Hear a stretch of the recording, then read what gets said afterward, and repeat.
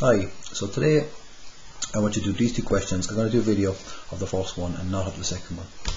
So both of these, the first thing you've got to figure out is where the elevation goes on the left and right. This arrow will tell you. So it's going more towards the left. We put this view on the left. Plan always goes underneath the elevation, and the order that we draw them is number 1, number 2, in the elevation is last. So I'm just going to do this on one page. If you can fit them on two, if you can fit two on one page, then great. You can save yourself a small amount of time. So it's on the left here, and the weight of it is 125 wide. I'm not going to write the measurements on this because you have them on a sheet. So the XY line, put this in heavy if you want. XY line is just in the middle of the page. So 125. That's 125 wide. The height is 75. 75 up.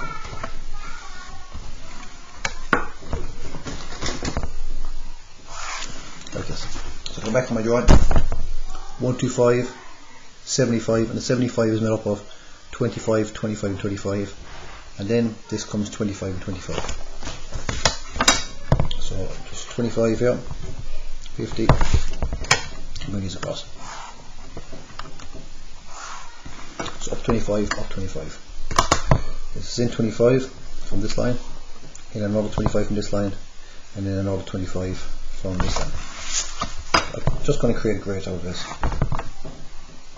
From this grid then you figure out what's going on. So if I'm looking at this, I see this white shape which I've got the sort of lines drawn on it. So you can sort of see in the drawing how pretty that is. That goes here.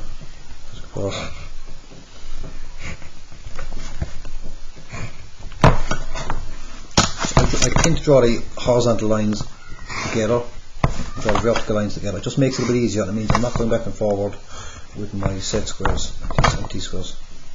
So I'm just sliding it along. It's the quickest way to do it. So this is my elevation. The plan is projected underneath that. So we bring every single measurement that we have down, so we don't have to measure them twice. So below the plan here, we just have the one measurement to put in. So the first line we put anywhere. There, I've got a bit too far on that. But look, I'm leaving this. So we have used up all these measurements here. We've used up all these measurements here. We haven't used up these measurements here. So this is across. So 25, 25, and 25. So from this line, trees, and I'm going to just bring them across all the way. You can figure out what's going on in a minute. So for the plan, I'll zoom out a second so you can see what's happening. For the plan, it's going to be, I'm going to see the red shapes looking down on top of it. So if I look on my drawing here, put this on. So the red shape on this bit here, and this, that's that. This bit in here is this line here. So that is that, and there's a small square here and a small square on this one. So those two squares are going to be here and here for your plan.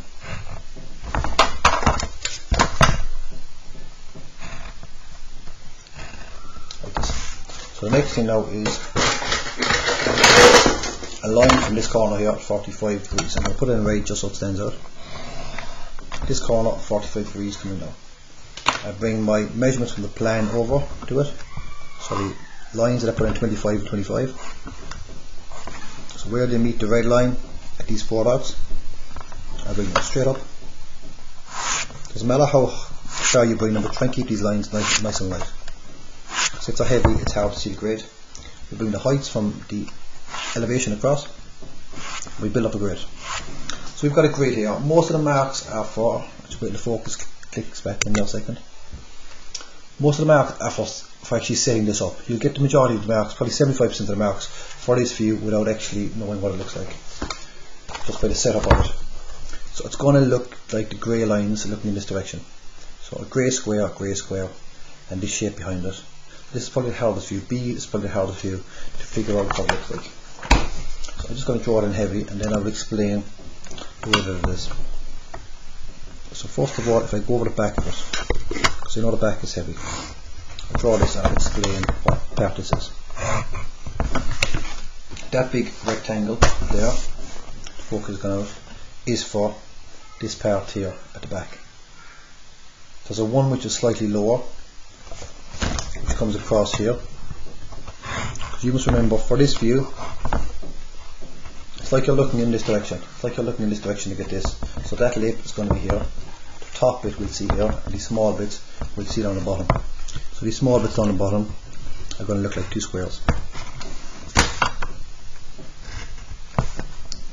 And I don't think there's any hidden detail in this. So just go over that again. This grey square is that grey square. That one is that one. This bit behind in here is here. This bit is, when we see over this wall, it's the top of it. So that's your elevation, your plan, and your end elevation. And make sure that they're set up on that one. So answer this one and then have a go to the next one yourself after that.